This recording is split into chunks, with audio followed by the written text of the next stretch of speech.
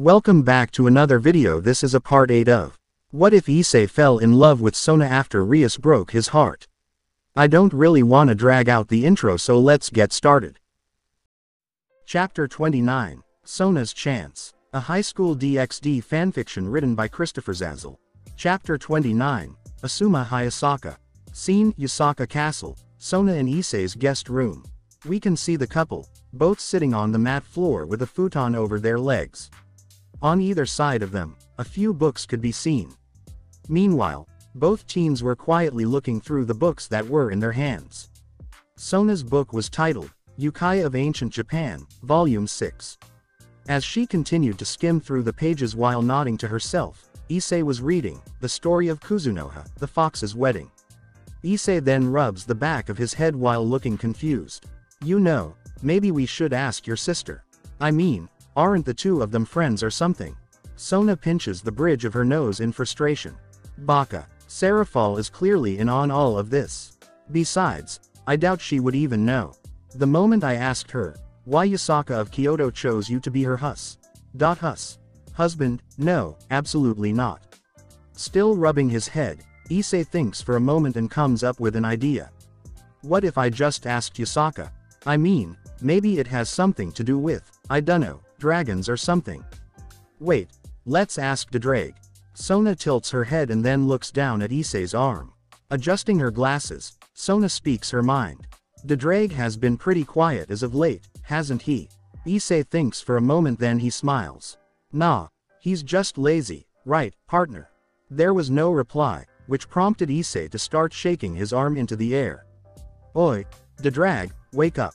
Sona begins to speculate. Perhaps Yasaka's spell did something. Issei rolls his eyes. Look, I know that you're upset with her right now, but you can't just blame her for everything. I am sure it's nothing. Think about it. I did an overbooster recently, so Drake is probably just, I dunno, sleeping. It's fine. Sona puffs her cheeks out. I am not simply blaming her for everything, Issei. Placing his hand now on Sona's head, Issei slowly gives the C3 heiress head pats. Don't worry. No matter what, I really care about you, so don't be too upset.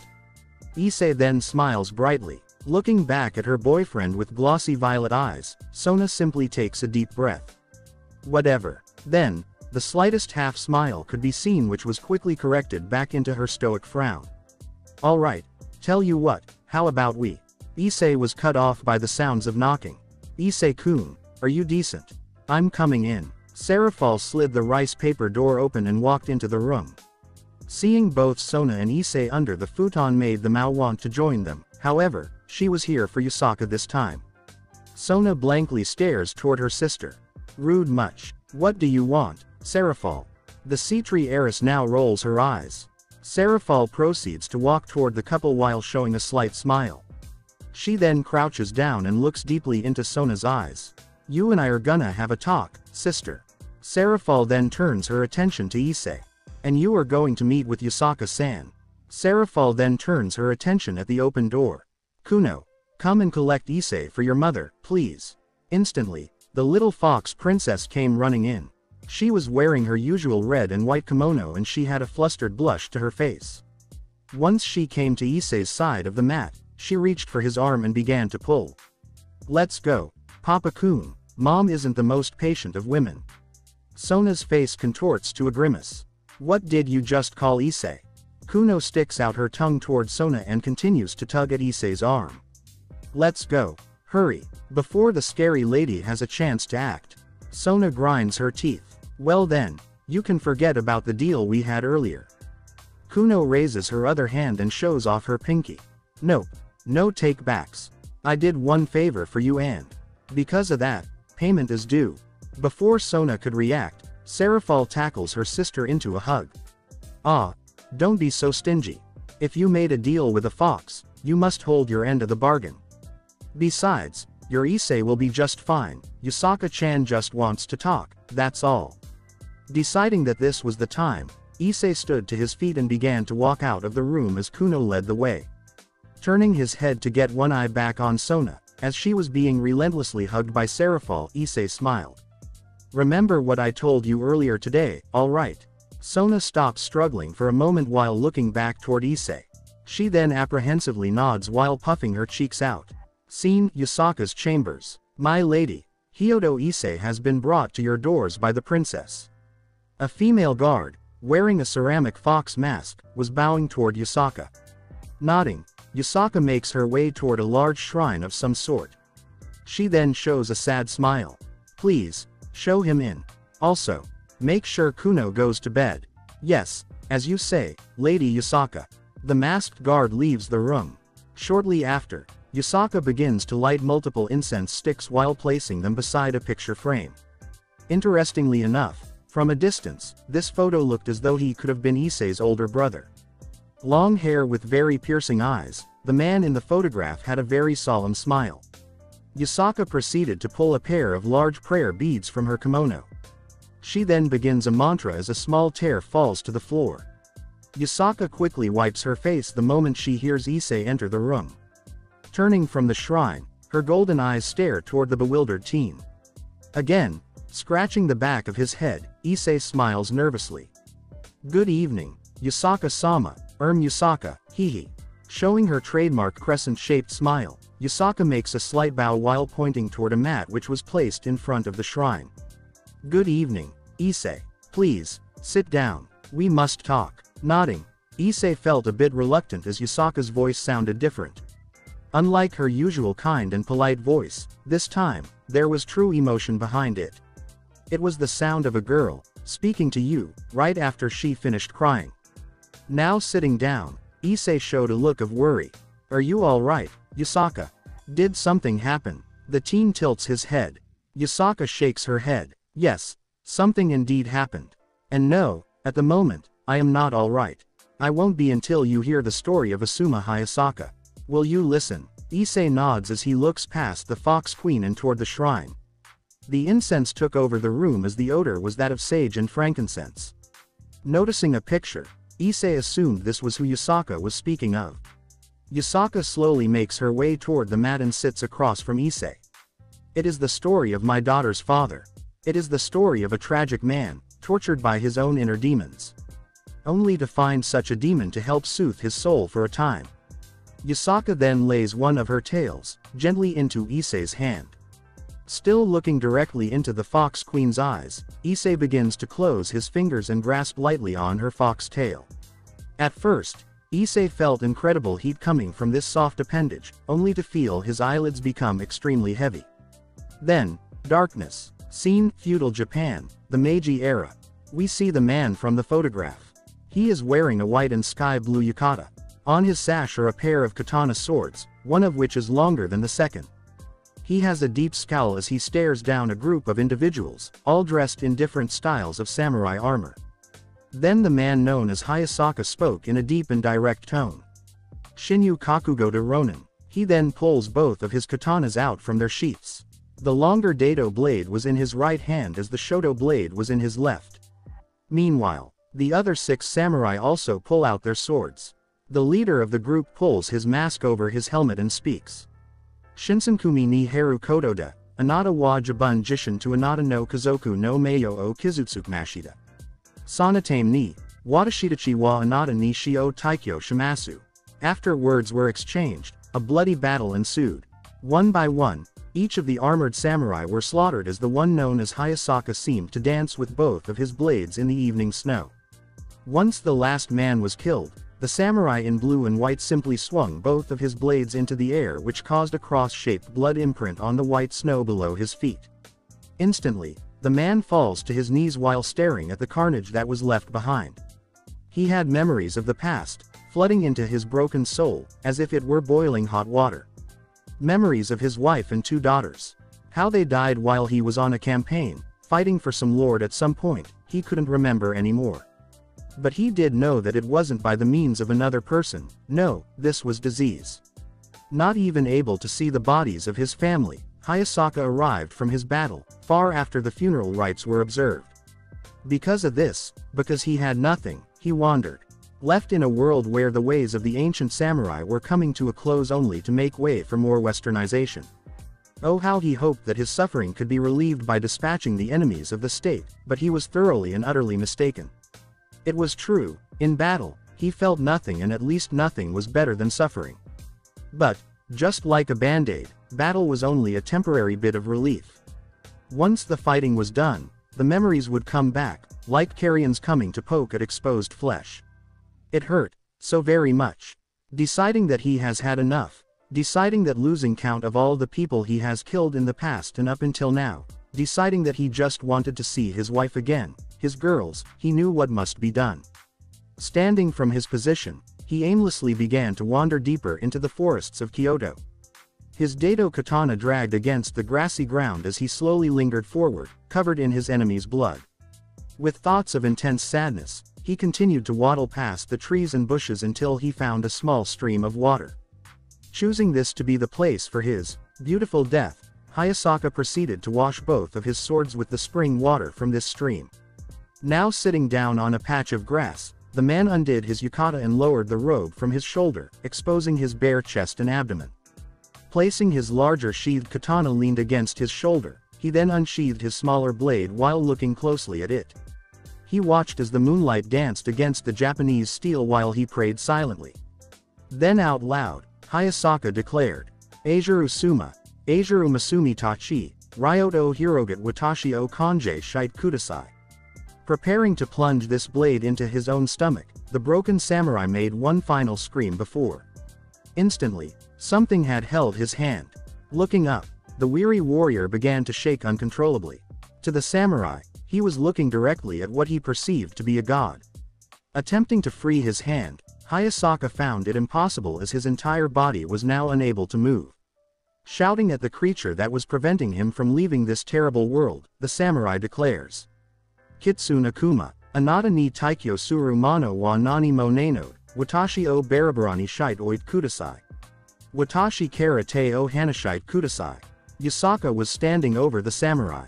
Wearing her usual golden kimono, the Fox Queen had one of her hands clamped tightly around the man's wrist. Eventually the shoto fell from his hand as the samurai lost almost all strength within his own body. Showing a sad frown, Yasaka then crouches down and looks over this Shinsengumi. Now looking directly into his eyes as the man scowls back at her, Yasaka shows a warm smile. Anata no tamashi o iyashimasu. Watashi takite, Anata o niwa ni te surt ikimasho. Anata ga yasan iru ma, Watashi ga hana ni iro o nuru no o might kudasai. Watashi wa Anata o kizutsukumasen, ninjin. Otetsudai sa set kudasai. After hearing these words permeating with his own soul, the samurai fell into a peaceful sleep. Meanwhile, Yasaka laid the weary soldier onto her lap while she combed through his long hair with her fingers. Era, shish. Scene Yasaka's chambers. Issei opens his watery eyes. Coming back to reality, the teen was staring directly into Yasaka's golden and equally watery eyes. What was that? Wait, that guy, he is Kuno's father. How is that possible? I don't pretend to be a historian, but I am pretty sure the Shinsengumi were way back in the Meiji era. Issei then felt something akin to Sona praising him for his historical accuracy.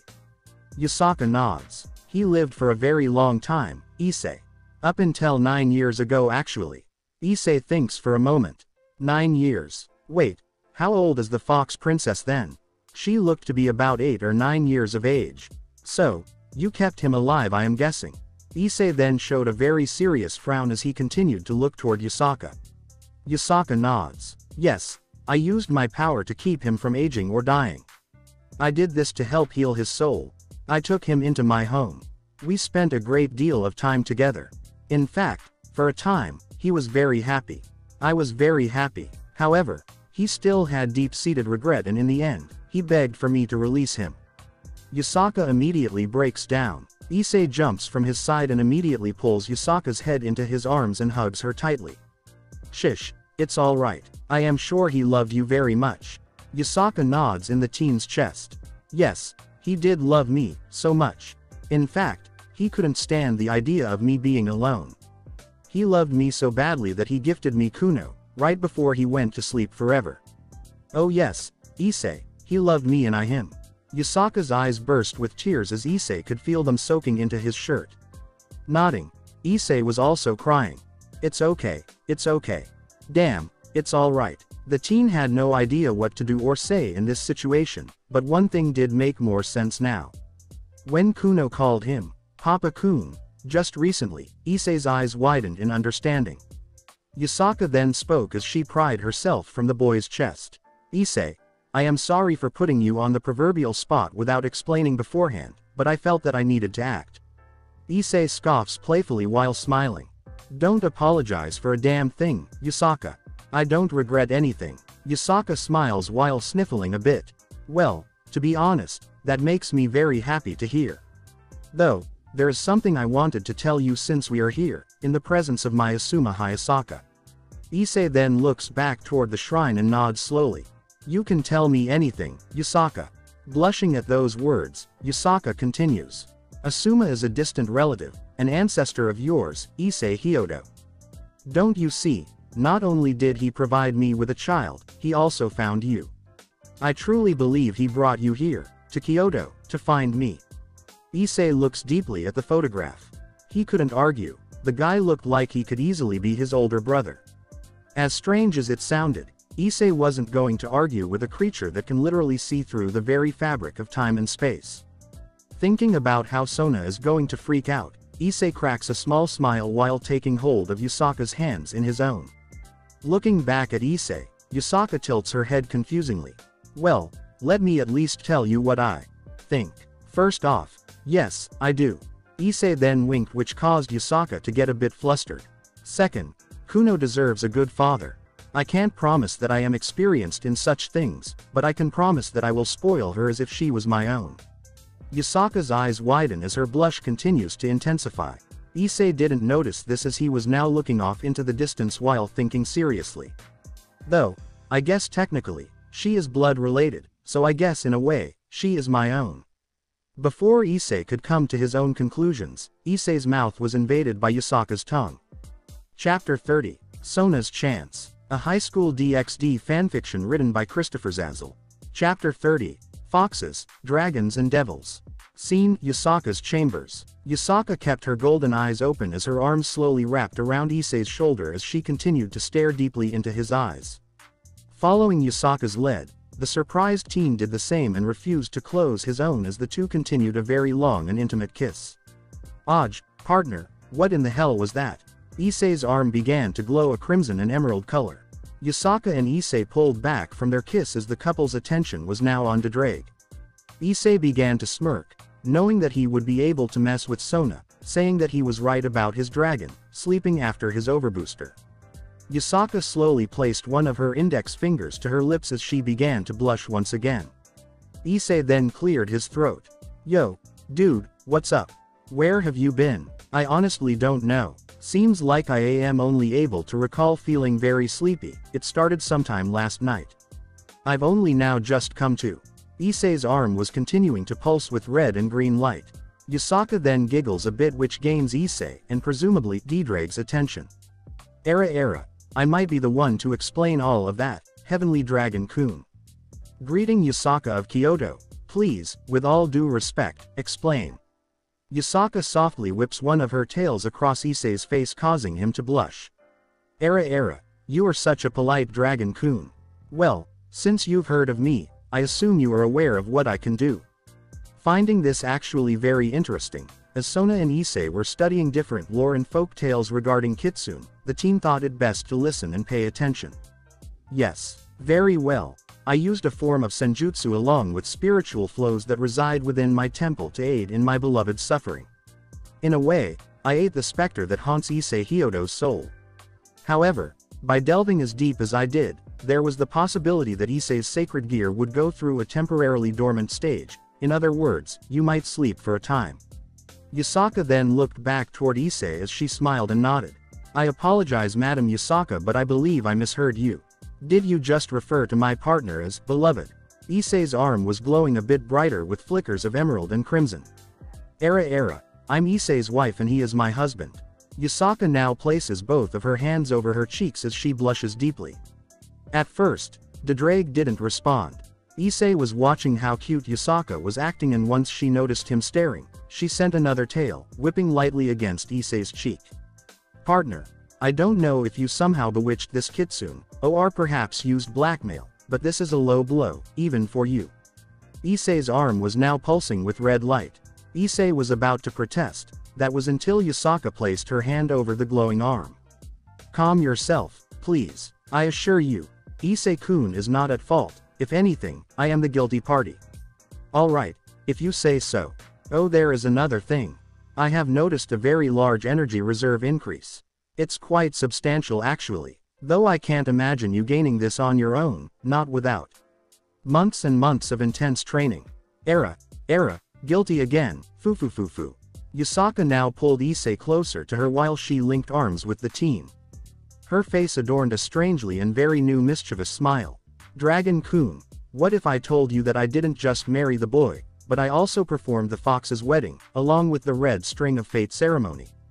Issei could slowly feel Yusaka wrapping one tail over each of his legs as they slowly worked their ways up his chest. You did what? Has something like that ever been done before? It's one thing to bind a soul with another, but to involve someone of your power, along with. Yusaka interrupts as she giggles a bit, meanwhile her mischievous grin grows slowly. Along with the power of the heavenly red dragon emperor of domination. Yes, I am glad you understand the gravity of this situation. Issei is now completely wrapped from his legs, up to his chest, as Yusaka's fox tails slowly flutter and coil back and forth. Only Issei's forearm was sticking out from the blankets of tails. Glowing from Issei's arm once again, Dedrague responds. Partner, you are very fortunate. As before, you had almost zero magical capability. Because of that, life force and sacrifices were needed to order to use my power to its fullest. This is no longer the case. Issei was about to say something, that was until he got bombarded with a barrage of kisses coming from his new wife. Kissu. Oh, I'm gonna go now. Scene, guest room, Yusaka Castle. About 30 minutes ago, Serafal called for Sona's entire peerage to join them. After everyone was accounted for, the mouse suddenly got very serious. She spent a good deal of time explaining not only Issei's past but Yusaka's as well. She went into details regarding Issei's encounter with Rainier, specifically what she did to him and his fellow peerage member, Asia. Shortly after, she spoke of the teen's inner turmoil and his estranged relationship with Rias Grimori. As if that wasn't enough, she continued on regarding her, Sona and Yusaka's relationship and future intentions regarding Issei Hyodo. Once Serafal finished with the story of Kuno's father, she then brought up the definite possibility of Issei being related to this dead man in the form of an ancestor. Even Sona started to find herself feeling bad for the lonely foxes, both mother and daughter. It was truly a sad story, enough for half of the peerage to cry, including Saji, as Momo and Raruko took turns patting the sobbing teen on his head.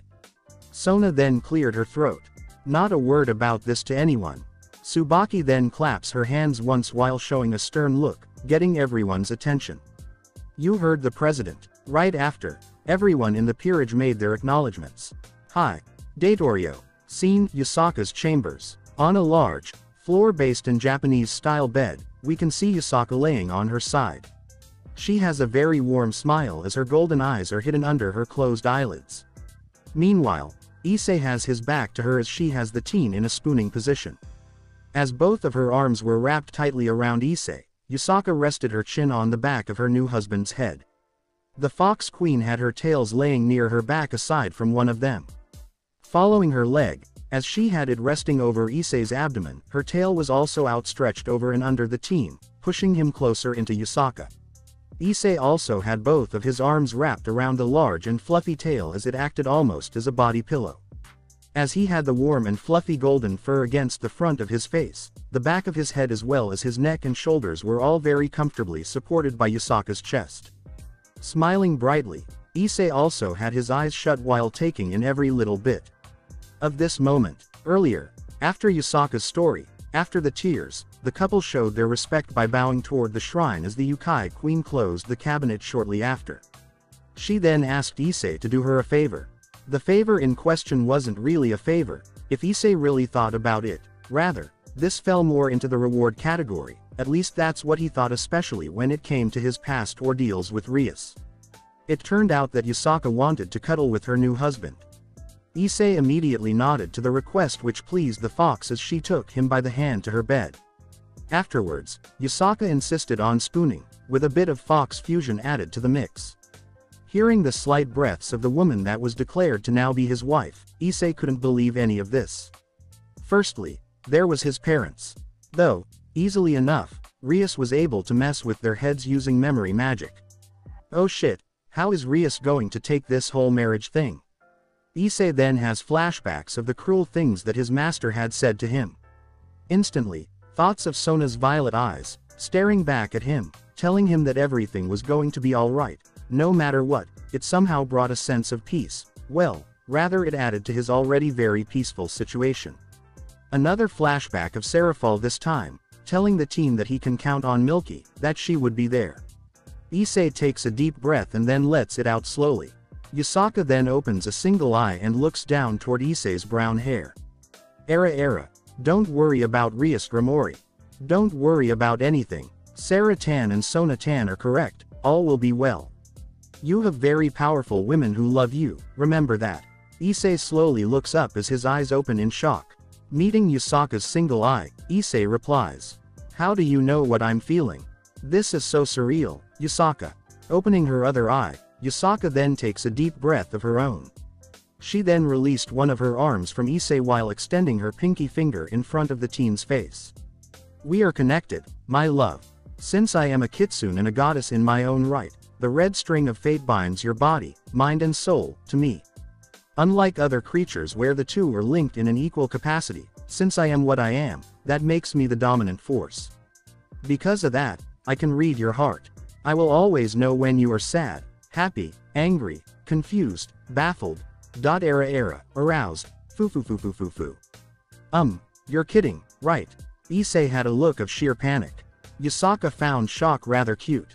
Placing a hand over his cheek and softly caressing said cheek, Yusaka replies while maintaining her very warm smile.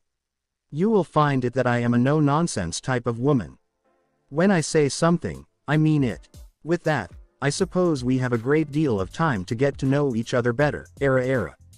Don't worry about any of the details, leave it to your wife, darling. Now, I believe I have some prayers that need answering, which means your Sonatan is probably chewing at the bit, worrying about you.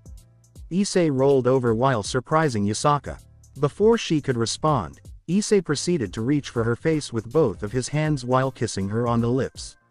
Yusaka's widened eyes began to close as she truly enjoyed the feeling of being loved by another. Scene, guest bedroom. Shortly after Serafal's impromptu meeting, most of the peerage cleared out, leaving Sona alone with Tsubaki. Both are currently sitting on the small love seat near the rolled futon. It frustrates me, knowing that I am, jealous of that fox, while at the same time, I feel really bad for her. It's truly conflicting, Tsubaki. Sona was cleaning her glasses with a cloth. Tsubaki looks to be staring off into nowhere while she shows a small blush. Well, to be perfectly candid with you, President, we are devils. My point is that many high-class families in the underworld have polygamist views when it comes to marriage. Since Issei, Hyodo is a devil as well, it begs the question. Could a strong alliance between the Yukai faction and House Citri become the result of all of you sharing Hyodo? Sona thinks for a moment as she places her clean glasses back over her violet eyes. Tsubaki, since when did you become a politician? Tsubaki snickers a bit before catching herself and going back to her usual stoicism. I will not divulge my secret, President. The Vice President of the Student Council then showed a natural smile. But, more than ever, I just want you to be happy. Hyodo is a good person, your sister is correct. I've noticed a difference in your attitude since he has been in your life. Tsubaki then blushes. Smiling back at her queen, Sona was very happy to hear reaffirmations of Tsubaki's loyalty toward her. Thank you, Tsubaki, you are amazing as always. Reaching over, Sona lightly hugs the flustered-looking Tsubaki. Looking over Sona's shoulder, Tsubaki continued to blush. Even Tsubaki herself didn't understand why talking about Issei started to make her feel strange now. The queen dismissed it as nothing more than a feeling of pity toward the broken teen.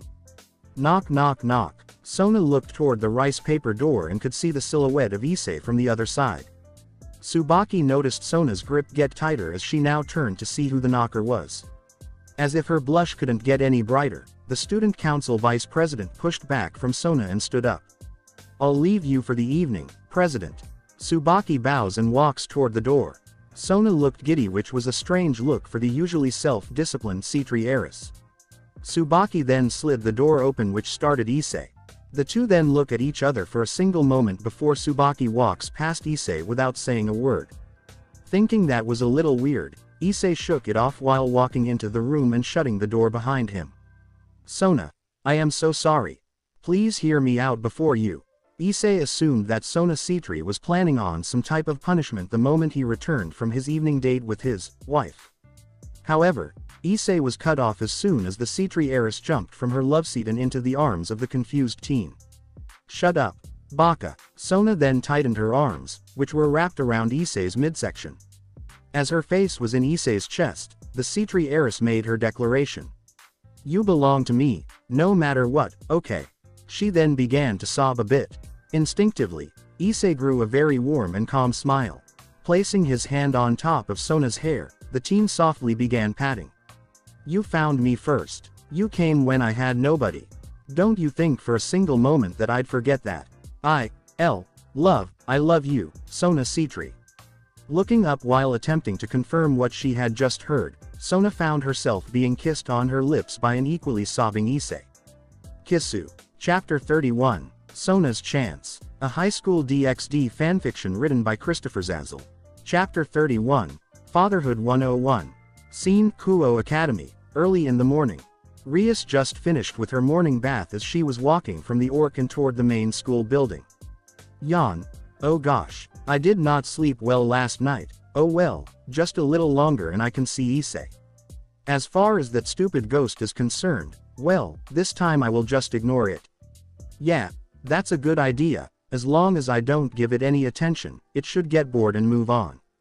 Rias then flexed her right arm while pumping it into the air. Meanwhile, from the top window of the Orc, Kiba was watching his master act strangely. She appeared to be talking to herself while carrying on with strange body language. Was she finally losing it? Kiba then took a sip from his cold brewed canned coffee drink.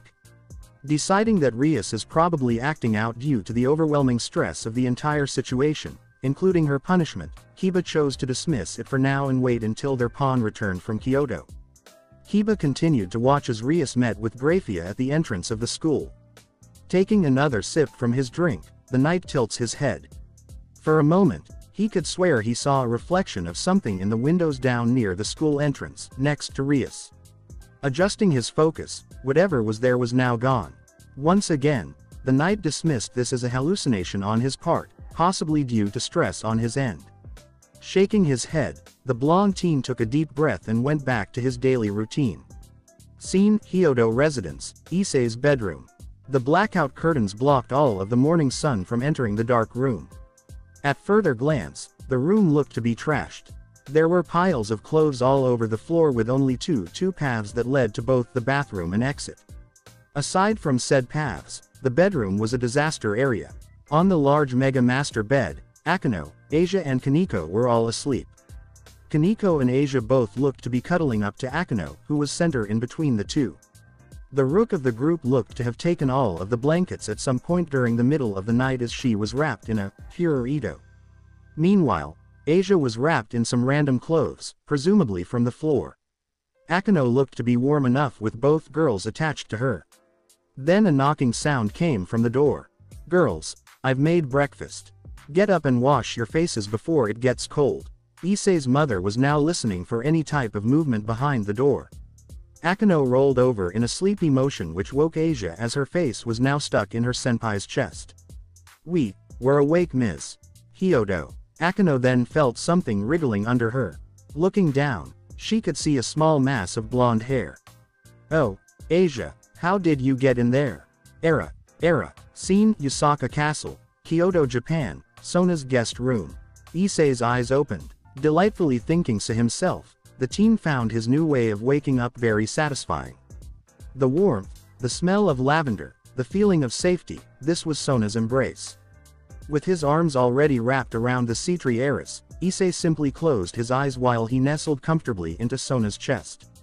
Remembering what Yusaka told him the night prior, Issei couldn't argue the fact that he had very powerful women who loved him. Sona, Serafal, and now his wife, Yusaka. It was almost unbelievable. Now realizing that nature was calling, Issei's eyes opened once again. Remembering his methods for prying the cuddling heiress from his body, the team began to wriggle and carefully remove Sona's clamp-like legs from his stomach. Once again, Issei Hyodo was successful in his escape without waking his girlfriend. Once he had hold of his slippers, the team quickly made his way to the bathroom. After a bit of time, Issei found himself in the quiet hallways of the large castle. Taking a moment to listen carefully, the team wasn't too surprised to hear the television playing an episode of Milky Spiral. Thinking this was probably Kuno again, Issei smiled warmly and made his way down the corridor and toward the family den. Once through the entranceway, Issei spotted little Kuno. Once again, she was sitting on the floor, in front of the TV while eating a bowl of cereal. Issei was about to say something, that was until a random thought crossed his mind. Her father is that old samurai. 9 years ago, he died. The poor child never knew her own dad. Why is this bothering me so much? Issei continued to stare at the back of the little princess's blonde head. Now biting at his own fist, the teen noticed the feeling of wetness dripping from his chin. And here I was, all feeling sorry for my own punk ass, someone who has both a mother and a father. I have no right to complain about a damn thing. Kuno's fox ears begin to twitch. She then looks behind her. At first, she began to grow a bright smile. That was until she saw Issei's face. Seeing her reaction, Issei immediately covers his face while trying to stealthily get rid of his tears. Oh, good morning, Kuno. Issei wasn't able to see in front of him, but he was surprised to feel something hugging his stomach. Moving his hands and looking down, Issei met with little Kuno's golden eyes staring back at him. She had a very concerned frown as her eyes were large with worry. What's wrong? Are you okay? You can tell me. Kuno tilts her head as her own eyes begin to water up. Issei then slowly crouched to Kuno's level while rubbing her hair lightly. Showing the happiest smile he could muster, Issei replies, I am okay, I promise. You don't need to worry. But, I just want you to know that you are a brave girl. So, yeah. Kuno tilts her head the other way while showing a mildly suspicious look. Are you sure? You know, I can tell things about people, like my mommy can. So, don't try to fool me. Just because I'm small doesn't mean I am dumb. Issei continues to pat the fox princess on her head. I can't hide anything from you, now can I? Well, fine, you caught me, I was a bit sad. Nodding victoriously, Kuno now proceeds to pat Issei on his head. Finally, you take me seriously. About time. Now, what is it, Papa-kun? What's making you sad? Hearing her call him by that name caused Issei to feel a strange tingle, but he went with it. Thinking quickly, Issei saw the half-empty bowl of cereal near the TV, then a thought came to mind. Well, to be honest, kiddo, it's sad that I've seen you eat that sugary cereal for the past 2 mornings in a row. But, you know what would make me really happy? Kuno shrugs. Nodding, Issei looks toward the kitchen. Tell me, do you know where your mother keeps everything? I was maybe hoping that the two of us could make everyone a surprise breakfast, seeing as we are the first to wake up. Instantly the fox princess grows a very bright smile. Grabbing Issei's hand, the little fox pulls the teen toward the kitchen. I want pancakes. I want bacon. Smiling nervously, Issei uses his free hand to rub the back of his head. Okay. Pancakes, check, and bacon, check. Maybe some eggs and hash browns too. Let's make this an ultimate Western-style breakfast. Kuno throws her free hand into the air, pumping her fist. Yeah, breakfast with Papa. It took the two a bit of time to find all of the ingredients and supplies to prepare breakfast, however it went without a hitch. Eggs, hash browns, pancakes, bacon, coffee and orange juice, all were almost finished. Issei was just finishing off the last batches of the pancakes as he performed their final flip with the spatula. Kuno began to set the dining room table with plates and silverware along with all of the condiments such as butter, jams and syrup. The father and daughter couple both had a pep to their step as Kuno playfully sang one of the opening credits to Milky Spiral. Unknown to the two, they were being watched. From the corner, a still rather sleepy Yusaka was rubbing her golden eyes as she observed the two. Seeing her daughter so happy as she was skipping around the dining table, placing napkins on each plate, this made Yusaka's heart melt even more than it already had.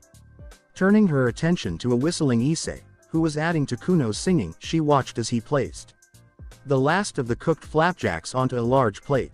Yusaka then silently thanked her late beloved for this gift from the heavens. "Mommy. Good morning." Kuno noticed her mother and darted toward her direction. As Yusaka was hugging her daughter, she looked over toward Issei, who gave her a loving wink. As Issei walked into the dining room with a few trays, he looked at both mother and daughter. Seeing Yusaka looking back at him, Issei smiled warmly. "Good morning, Yusaka. I sure hope you slept well. Please sit down. Kuno and I have been working hard making breakfast." "Right, kiddo." Turning from her mother, the fox princess gave Issei a thumbs up. "Right. I had to show Papa Kun where we keep everything. He tried to trick me this morning too. He thought he could hide being sad from me. Well, he won't underestimate me again, no way." Tilting her head, Yusaka looked back at Kuno. "Sad? How do you mean, little one?" Issei then cleared his throat. "Ahem. Well, it was really nothing. I just saw the kiddo eating cereal again and thought she needed something more nutritious. I just told her it made me sad seeing her eat all that sugar first thing, you know." Kuno puffs her cheeks out. "I like sweet things." Yusaka looks back at Issei as she forms an intense blush. "Issei-kun." Issei now has a panicked smile. "Sorry. Did I overstep my boundaries?" Yusaka then turns her gaze back at her daughter. "Your Papa Kun is right. Sugar this early in the morning is not good for a growing girl such as yourself." Taking a deep breath of relief, Issei finished placing the food onto the table. Once that was finished, Issei thought he should go and wake Sona and the rest before everything got cold. Now walking past a fixated Yusaka, Issei found himself being stopped as the Fox Queen held his arm. Pulling the teen's face close to hers, Yusaka smiles on top of a very heavy blush. "You are wonderful. I want you to know that, Issei." Before he can respond, Yusaka places a kiss on his right cheek. Kuno then sticks her tongue out and makes raspberry sounds. PTPTPTPTPTPTPTOUGH. Gross. Cooties. Both Yusaka and Issei giggle at this. After Issei looks back at Yusaka, he blushes and then begins to walk toward and into the hallway while waving back at the two girls. Yusaka then turns her attention to Kuno. "Well, little one, did you both do all of this all on your own?" "It smells wonderful." Kuno nods matter-of-factly. "Oh yes. Papa Kun did most of the cooking though. He didn't want me to burn myself or something like that." Yusaka crouches down at Kuno. Smiling warmly, the Fox Queen pats her daughter on the head. "So, he is your Papa Kun. I see. Era. Scene, guest bedroom." As Issei slowly opens the sliding door, he then tiptoes toward a bundled up Sona. She was still sleeping away peacefully. Crouching down next to her, Issei proceeds to take in the cute moment but then remembers about breakfast. He didn't want it to get cold. Psst, Sona, it's time to get up. Issei was softly nudging Sona's shoulder. Then, eek, mmmpphhhh. Sona had instantly struck as a snake would. Somehow, she reached for Issei's neck with both of her extended arms while wrapping them tightly. Then, the teen was pulled into Sona's chest as her leg instinctively wrapped around Issei's midsection. Now stuck in between Sona's opai, Issei couldn't help but thank the god of perversion, whoever that might be. As he was taking in the scenic view, the teen's higher brain function kicked in. Shit, breakfast, gotta wake Sona. Struggling now, Issei made his way out from his muffled prison and was able to speak. "Sona, the food is gonna get cold." Instantly, two purple eyes open and then look down.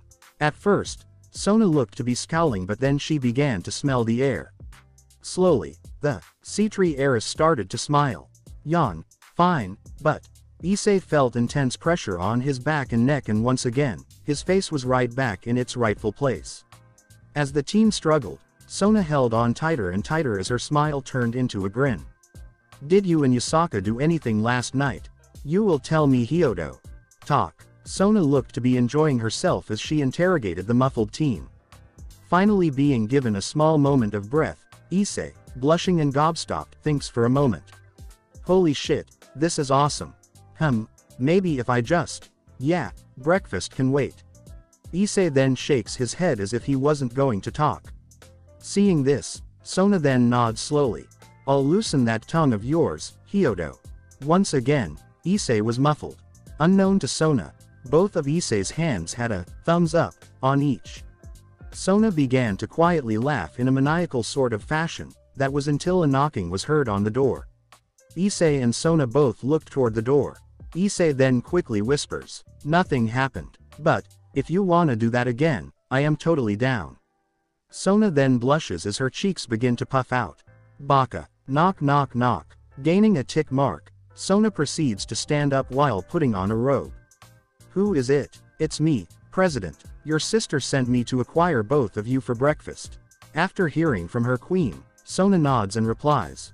We will be down momentarily. Tsubaki replies through the doorway. Very well, President. And please, your interrogation of Hyodo was quite loud. Perhaps you might want to use something more appropriate, say, a dungeon. Sona flusters at this as Issei nods in complete agreement. The teen has a very lecherous look to his smile as he points toward the door, annoying Sona. Looking toward the door, Sona stomps her foot down. Tsubaki. The pitter-patter of feet could be heard leaving the doorway and off down into the hallway. Sona then massaged the bridge of her nose. Hyodo. Issei nods while getting a bit more serious. Before you get mad, just know that I made breakfast for you. You know, since, well. Thinking for a moment, Sona then sniffs the air once again. Pancakes. Issei nods. Yup. Sona tilts her head while tapping her foot on the ground. Fine. It better be good, Issei. Standing up from the futon, Issei proceeds to make his way towards Sona while placing a hand on her shoulder shortly after.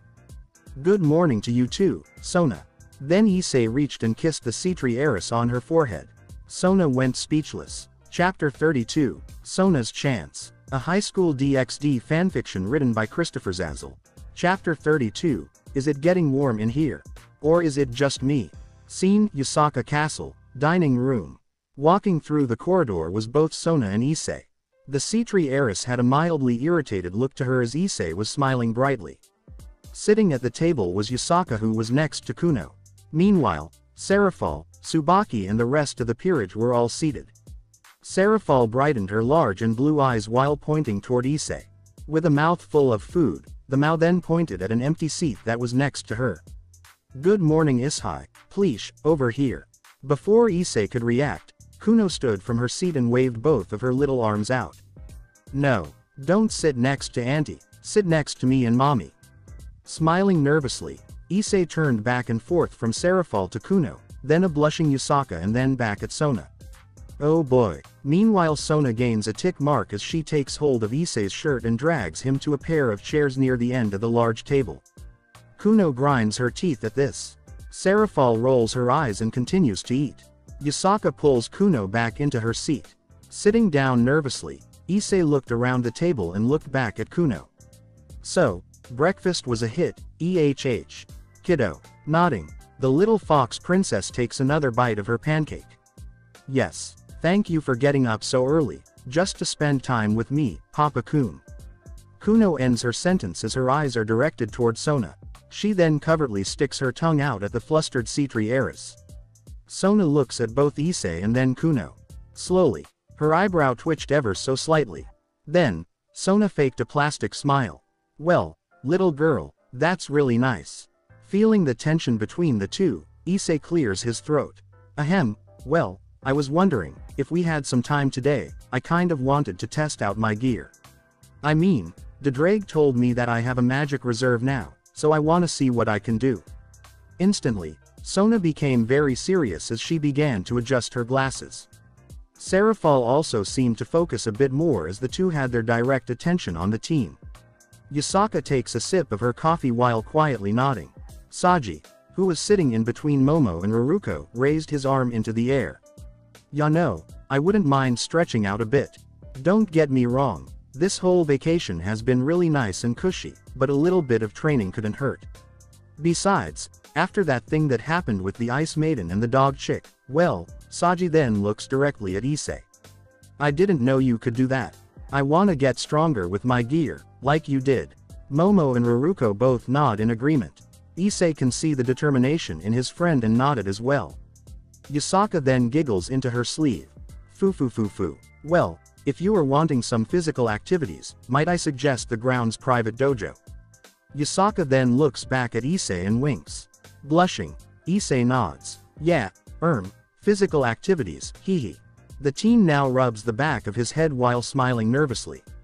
Sona sees the exchanges in looks between Yusaka and Issei. This makes her jealousy puff her cheeks out. From under the table, Sona proceeded to reach over and pinch the teen on his thigh. Jumping from his seat, the teen yelled in pain. As everyone looked toward a screaming Issei, Sona slowly showed a slight grin. Scene, Yusaka Dojo. After breakfast was done and over with, Sona ordered her peerage to clean up and meet toward the mentioned dojo. After a bit of time went by, Sona, Tsubaki, Issei and Serafal were the first to arrive. The building was an old-fashioned wooden structure. It was decorated with wooden carvings of different demi-humans, all holding and posing with different martial arts weaponry. Before Issei had a chance to admire this dojo a bit more, Serafal clears her throat. Ahem. So, Issei-kun, are you going to try and use your overbooster? Serafal begins to make a naughty sign while waving her index finger into the air. Serafal was also showing a strangely worried-looking smile. Issei shakes his head. No. After all, you told me not to, Milky. Sona's eyebrow twitched at Issei's pet name for her sister. Tsubaki remained silent, however she was paying attention to the situation with great interest. Serafal nodded as her smile lost its worrisome traits. Issei then raises his arm into the air while looking at his open hand. Smiling brightly, Issei looks at each of the girls. Dedrag says I have a magic pool now. See, the reason why I couldn't use a balance breaker, naturally I mean, is because I'm weak. Issei shows a slight frown, however that changes back into a smile very quickly. But, since Yusaka, well, she kind of fixed me, you know. That last bit was hard for Issei to say out loud as he was trying to hold back a tear. Serafal was able to notice this hint of regret coming from her boyfriend. As her smile now turned into a very serious frown, the Mao approached the teen while proceeding to grab hold of his collar. Feeling pressure around his neck, Issei found himself face to face with a very pissed-off-looking Serafal as she gripped ever so tightly. Sona and Tsubaki both had looks of absolute shock. You are not weak. Don't ever speak lowly of yourself again. I order you, as your. Serafal seems to choke on her words as she sounds like she wants to cry. I order you as your Mao, Milky. Releasing her grip, Serafal falls onto the ground while landing on her behind. Right afterwards, the Mao began to cry like a child as both of her hands were holding her face. Sona and Tsubaki have a serious case of discombobulation as Issei shows a very concerned expression. Crouching down, Issei places both of his arms on the Mao's crying shoulders. She then removes her hands from her wet face and looks up at Issei's warm and smiling face with her large and watery blue eyes. I'm sorry, Milky. Please don't get too upset with me. But, the reason I wanted all of you here was to prove that I am no longer weak. I wanted to reveal that I think I can do a natural balance breaker. Not to mention, something else, I have a power called transfer. I know you guys only saw 10 seconds that cost me, but still, just 10 seconds. I just figured, since we might end up fighting together in the future, it would be smart to know everyone's abilities for strategic purposes. Serafal tilts her head, as does Sona and Tsubaki. Oh, well, why didn't you say so earlier, Issei-kun? Serafal now has her bright smile return to her. Now offering both of his hands to Serafal, she accepts them and is helped to her feet. Issei then laughs nervously. And you're right, I am not weak. Well, not anymore, and I don't just mean what Yusaka did for me. Looking now at Sona as well, Issei continued while blushing. If it wasn't for you guys, I really don't know where I'd be. Sona returns the blush as Serafal shows a very intense and emotional smile. Tsubaki noticed a sudden change in temperature as she began to feel very warm. Blushing slightly, the queen pushed her feelings aside and focused at the task at hand. Instantly, Tsubaki's attention was now directed toward the oncoming peerage members. Tomo, Rhea, Momo, Tsubasa, Raruko and Saji are all wearing sweats and workout clothes. As the 6 arrive, Tsubaki is looking at her wristwatch. Lifting an eyebrow, Tsubaki looks back at each of the members. You are all late. Perhaps you are all getting too comfortable in this vacation setting. Issei laughs. Oh come on now. Vice President, this was just a last-minute thing I suggested, so, it's not a big deal. After all, it's my fault no matter how you look at it. Tsubaki then slowly turns her head toward Issei while adjusting her glasses. Hyodo, I did not ask for your opinion. Sona looks back and forth at Tsubaki and Issei, then facepalms. Enough. Both of you. Everyone, get inside and form a large circle on the floor. Saji and Issei will participate in a mock battle. Now, move it. Moments later, Issei found himself standing in the center of this large dojo. He was standing on a slightly padded mat while staring back at a smirking Saji. Meanwhile, all of the girls were sitting down on mats while they sat in a circle around Saji and Issei. Saji then raises his arm into the air. Come to me, Vitra. Saji was now covered in black and purple light. Once the flash had ended, Saji's arm now had a black gauntlet. It looked similar to Issei's first stage gauntlet, except this one was black and had what appeared to be 2 purple gems in front which looked almost like eyes. Nodding, Issei took one step back and called for his sacred gear. Boosted gear. After another flash, red with green colors this time, Issei now had his signature and clawed gauntlet in all of its crimson glory. Saji took a good look, and smirked. Both teams squared up and prepared for their match. Boost, boost, Issei shouts before rushing toward his rival with all of his might. Saji aims his wrist toward Issei and shouts. Absorption line. At those words, a blue and glowing wave of energy shot from the sacred gear. It didn't look to be a blast as it instantly wrapped itself around Issei's leg. Tripping, Issei rolled onto the floor while gritting his teeth. Sona facepalmed at this. Rushing in like that is no strategy, Issei. To Issei, he suddenly began to lose his strength. Now standing up, the team studied the glowing rope-like appendage wrapped around his leg. Dadrag, what is this Vitra thing and what the hell is that? Ah yes, Vitra, one of the 5 dragon kings. This one went evil and was banished into multiple sacred gears. To be perfectly honest with you, the guy was a jerk. Yes, fascinating Dadrag. Totally, but what am I supposed to do about this stupid whip thing? Oh, right, that is an absorb line. Once attached, it drains the strength of its victim. Well, it works just like a normal rope, right? Like the physics are practically the same, right? Aside from the line being severed by normal means, yeah, pretty much, it works like a rope. Thanks his partner. Issei now grins. Boost, boost. Saji now feels a slight tugging to his absorb line. As his smirk turned into a look of worry, the sea-tree devil found himself airborne as Issei tugged his side of the line. Instantly, all of the girls watching made cringes as Saji's face met with Issei's extended foot. Sona immediately retracts her internal thoughts regarding Issei's tactics. Looking now at Saji, who was now on his butt while rubbing his swollen face, the sea-tree heiress stands up. Well, that was very interesting. So when you boost, you gain physical strength. Sona adjusts her glasses while staring at a mildly panting Issei. Rubbing the back of his head, Issei smiles nervously. Kind of. Every time I boost, I gain twice the strength of my previous boost. So, with 2 boosts, I have 4 times the strength. But, that's not all. Issei slowly approaches Sona after helping Saji to his feet. Sona tilts her head in surprise as Issei places his gauntlet on her shoulder. Issei then winks. Get ready. From what I've seen, it's a bit of a shock, at least from the reactions of my peerage members. Transfer. Issei yells this as Dadrag responds to his order. Transfer. As her eyes threatened to roll back from the intense pressure she was feeling, Sona forces herself to endure this overwhelming feeling of intense power absorbing into her. It felt so warm, almost like a heated blanket, covering the heiress's entire body. But it wasn't just that. No, Sona also felt something much deeper. What was this? Why did she feel like she could destroy this entire dojo in one blast without breaking a sweat? Issei then falls to one knee as Dedrag announced in a loud growl. Reset. Seeing this, Sona crouches down while steadying her boyfriend as his eyes begin to close while he maintains his bright smile. Serafal stands as well as Tsubaki. They both rush toward the crouching couple with looks of concern. Issei-kun. Serafal slid on her knees while taking hold of Issei's arm.